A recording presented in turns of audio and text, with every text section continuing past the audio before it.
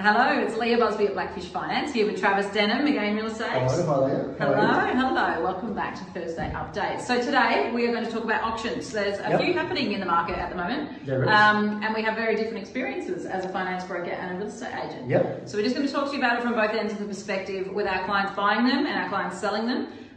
What that looks like. So certainly from a finance perspective, so it is high risk for my clients. So even if you've got pre-approval, the bank will still do a valuation. They still might need updated pay slips and mortgage insurance. So there are certainly some clients that is particularly high risk for. Yep. So tell me what happens on auction day. What does the client need to be ready for? What would you sort of warn someone about coming to auction?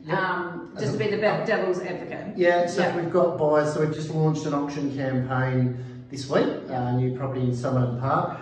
So the first thing that happens is we don't usually put a price on our auctions. So we get 25, 30 emails and phone calls saying what price. So we'll help educate the buyers. A lot of agents will do an auction campaign and quite often not quote the price because we want to get many people registered, because the theory is the excitement on the day will help the bidders go higher than maybe where they plan to. On the day, you definitely need to have your deposit amount. So obviously normally it's 10% unless you do a variation of terms prior to auction. Usually that's a conversation we've had with the buyer prior to the day. Okay. So they've viewed it once or twice on the lead up. Then they might say, hey, listen, the property's worth, let's say it's worth about 1.1 million. They might say, hey, would $50,000 deposit be okay? We'll have a check ready, made with that amount on it, and we'll sign off on that.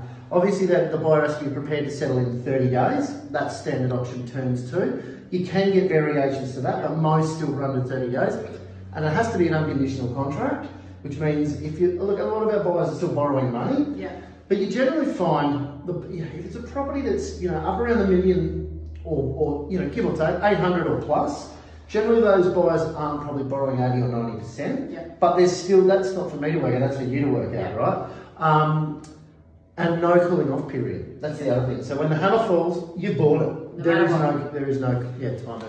Yeah. And that's no matter what. If you lose your job, anything happens, you lose your deposit. And the ramifications can be fairly large, can't they? Because if they have to then resell, correct me if I'm wrong, if they have to then resell and they made a loss, you could be up for that loss. Yeah, and say you took a $100,000 deposit, you sold it under hammer for $1 million, $100,000 deposit, they can't buy anymore. We resell for $940. We get 60 grand out of the 100. They get the rest back. Okay. And if it's worse, then potentially they could end up. They could go for more. Correct. Yeah. Okay. So interesting thing that you just said about deposit.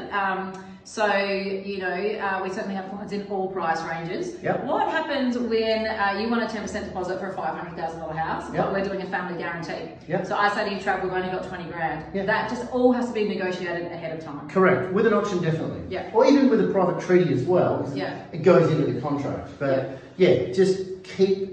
Like anything, keep talking to us. And look, we ask, as a good agent, we ask all those questions. Yeah. We make sure, if somebody says they're coming to the auction, now, do you know you're going to need this much deposit? Do you know we make sure they're aware of everything they're getting. So we're not going to let a buyer blindly walk down, put their hand up, they can't buy the property. Yeah. And so if you are thinking about going auction, make sure you speak to me. If you want to go to auction and it's not even one Travis selling, which is, there's not many in Adelaide, let's face it, come on. Yes.